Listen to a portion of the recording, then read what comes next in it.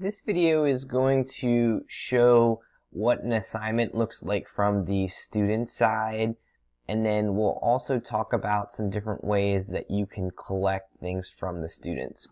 So right now I am in this course as a student, and I just made a sample assignment here.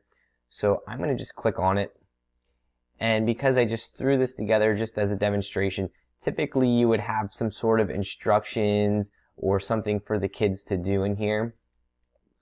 But what we'll do is, since I'm just pretending that I'm submitting this as a student, I'm just going to go over to the side here. All the students will see this button to submit to the assignment. If you would go into your assignment as the teacher, you won't see this button over here. All right, so if you click Submit Assignment, there are actually three different places where kids could submit something to you. So the first option is to upload, and most of the time when we think of upload, we're just thinking like we're uploading a file. So depending on what you're having your kids do for you, you could have them upload that Word document, that PowerPoint, or you may have to be creative in how you're actually viewing what the kids are working on.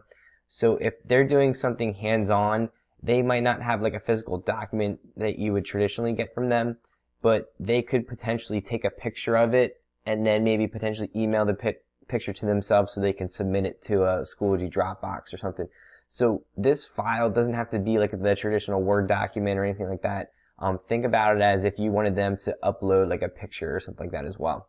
But then one option that can sometimes get hidden as well is an audio or video recording. So they can actually do some sort of recording submission within Schoology. And just off the top of my head, I'm thinking if, for example, if you were a Spanish teacher and you wanted to hear your kids speak or do something specific with your language that you're teaching, you could have them record the audio or video that you could actually see them in the camera doing it as well.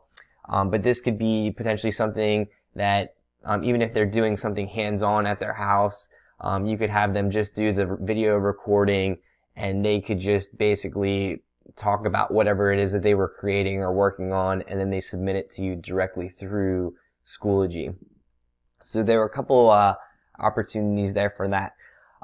Another spot where they could be able to get you information is if they hit the Create tab.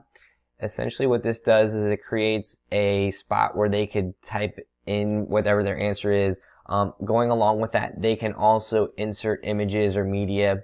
So if you wanted your kids to create a website or create something that essentially they would have to get a link for, you could have the kids submit their link directly into this area, and this would be how you'd be able to go in and view it. And then what's kind of nice is, since they gave it to you as a link, when you would go to grade it, you could essentially just click on the link and it would just take you to wherever they need to go for it. If you do have the kids share something with you that they're submitting, make sure that you're explicit in your instructions to have them share the link, like a share link, and not the link that they would just get to get it from their account. I've noticed this from my practice that the kids will sometimes just go to the top URL bar and then just copy the code rather than get the share link that would allow anybody to view whatever they're working on. And then the third way that the kids would be able to get something quickly, and I don't know that this would be something that they'd use that often, if they would click the Resources tab, if they had something saved in OneDrive, for example, they could go into the apps. OneDrive will already be most likely set up for them, and then they can go and quickly find like whatever document they'd have in here, and that would allow them to attach that document to that submission area.